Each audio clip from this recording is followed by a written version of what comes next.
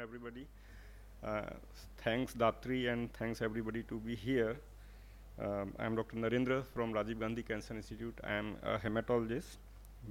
I'm practicing hematology for last eight years and experienced more than 400 stem cell transplants till now. So कुछ basic चीज़ें जो मैं आपसे पहले डिस्कस करता हूँ. स्टेम सेल्स बॉडी में हर जगह हैं, हर टिश्यू का एक स्टेम सेल है, हमारे बाल का भी एक स्टेम सेल है, स्किन का भी एक स्टेम सेल है. सो स्टेम सेल एक बीज है, सीड है. Stem cell is a seed and which give rise to every tissue of the body. So similarly we have hematopoietic stem cells or blood stem cells, and then blood stem cell is a seed of blood. So stem cell transplant is basically transplant. We have to take out some seeds from the donor's blood or donor's bone marrow, and then we have to implant that seed into the patient's body, so that a new blood can be generated or can be formed in the patient's body, and then that new blood gives immunity as well as kind of life to the patient. So this is a basic thing about the stem cell, that is the seed. How we collect the seed was told by Dr. Gaurav Khare already. We have to inject certain injections so that we can collect those seeds easily from the blood. And then coming to the patient part. So we have a patient of a blood cancer or of a blood disease which can be cured with the stem cell transplant. So what we do, we have to prepare the patient first.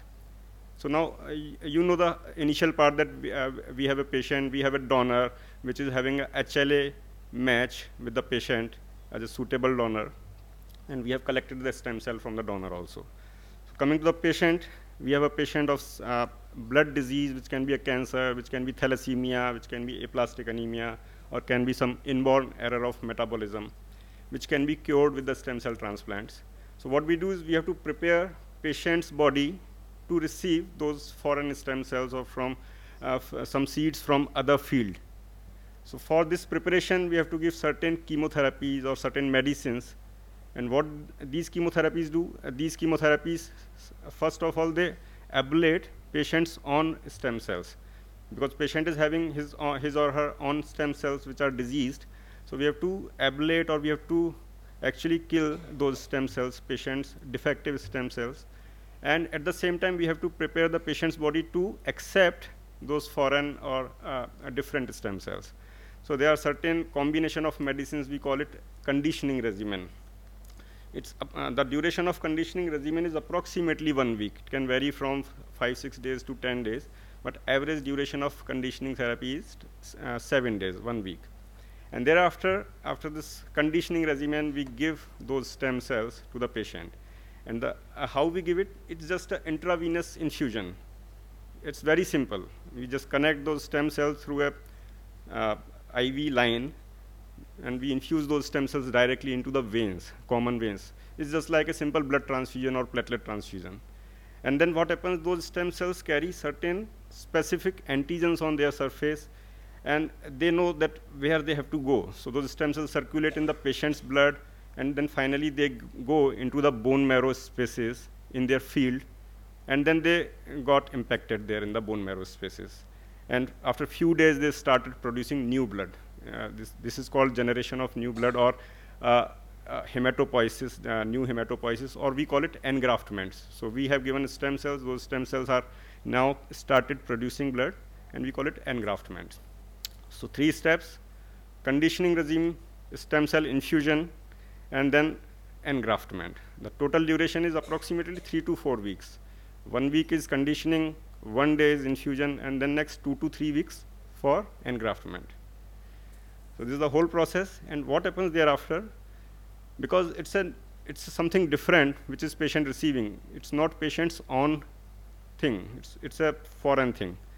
So there can be some fights between the patient's body, patient's tissue, and those new stem cells. And this fight is called graft versus host disease. Graft is the stem cell, host is your patient.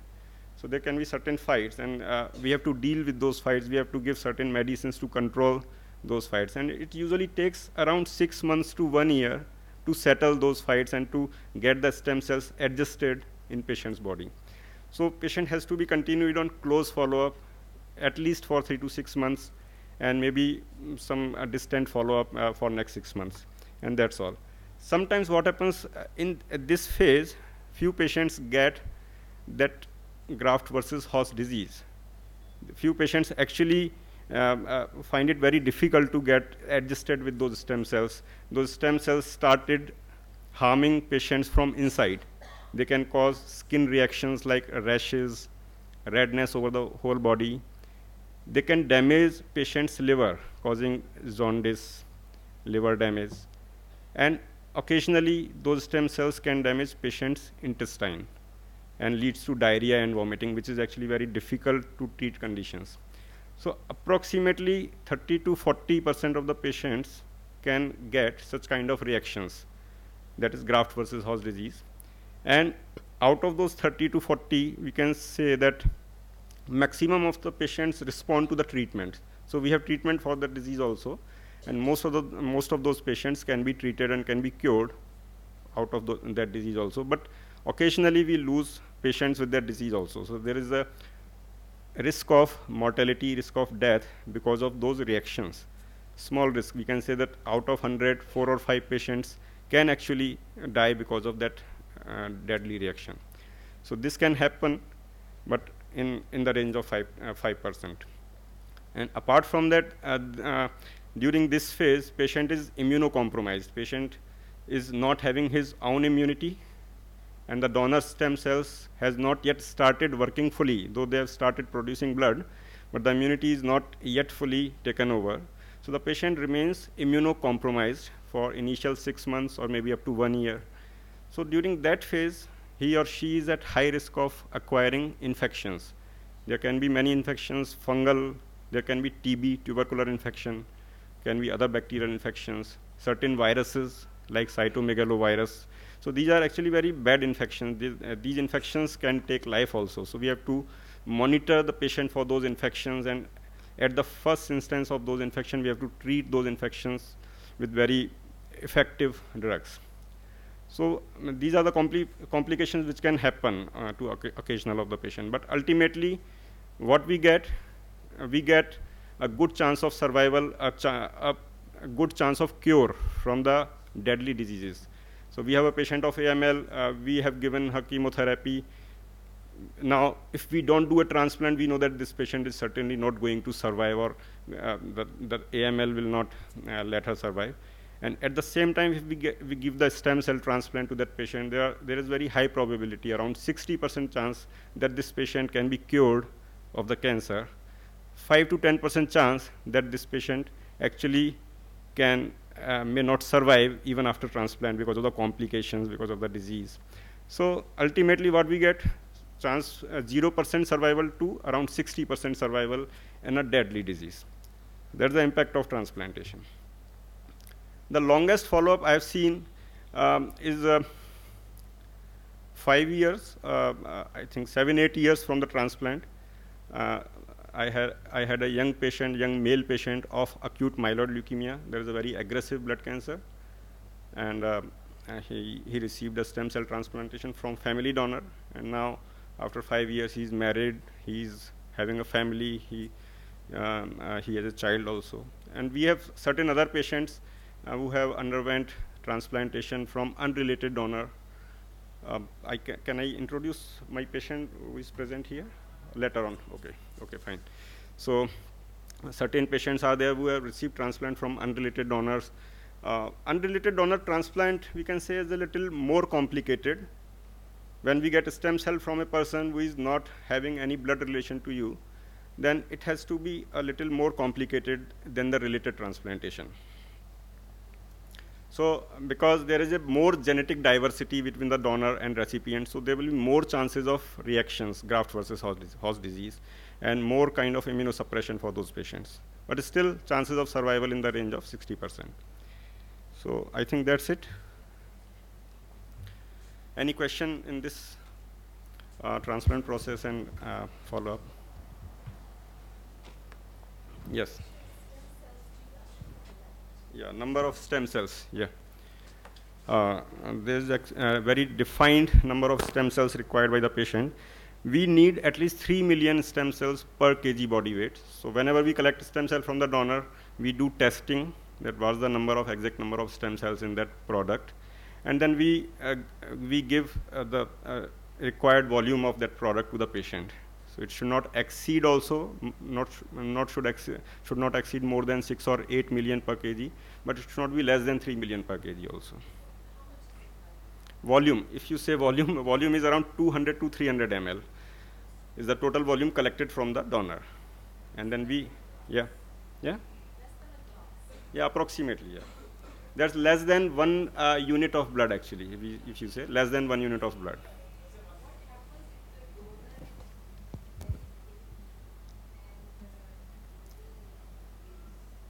So if patient is obese, if patient is obese, so suppose patient is 100, patient is 100 kg and donor is 20, 30 kg, what happens?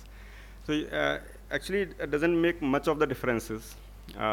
If the patient is obese, we have to adjust patient's body weight. We have to, actually we just cannot give any medicine or stem cell according to the actual weight if it's obese.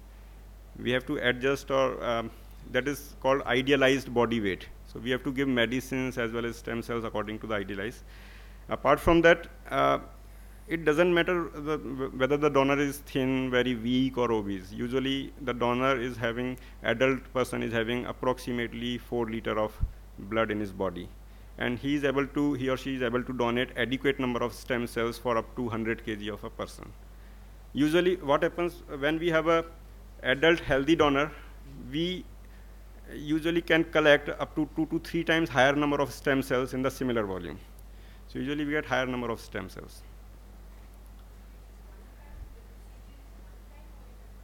The procedure is one time, but suppose sometimes it happens that donor is very elderly person, say maybe 70 years, and we are not able to find adequate number of stem cells in one go. Suppose we need 3 million stem cells per kg for the patient, and the donor could have given only 1.5 or 2 million per kg stem cells in first day. Then we have to collect it on second day also. Okay, it happens occasionally only. Say out of 100, maybe 3 or 4, only 2 instances can be there.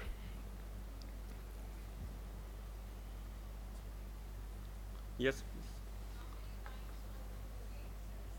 How many times? How many times a person can donate stem cell in his or her lifetime?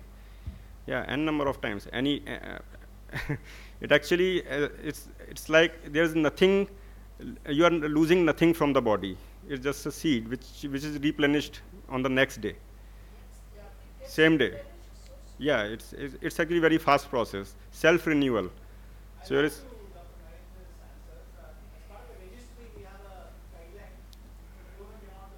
Yeah, this is the registry's guideline. Yeah.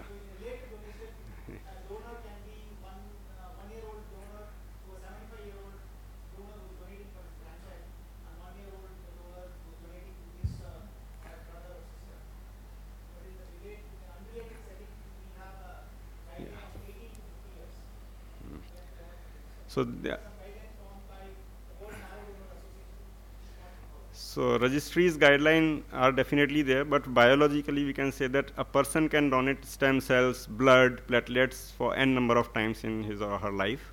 There's nothing which is losing from the body. It gets replenished in due course. So blood in 3 months, platelets in 3 days, stem cell in one day only. Yes.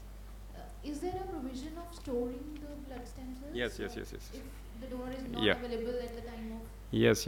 Stem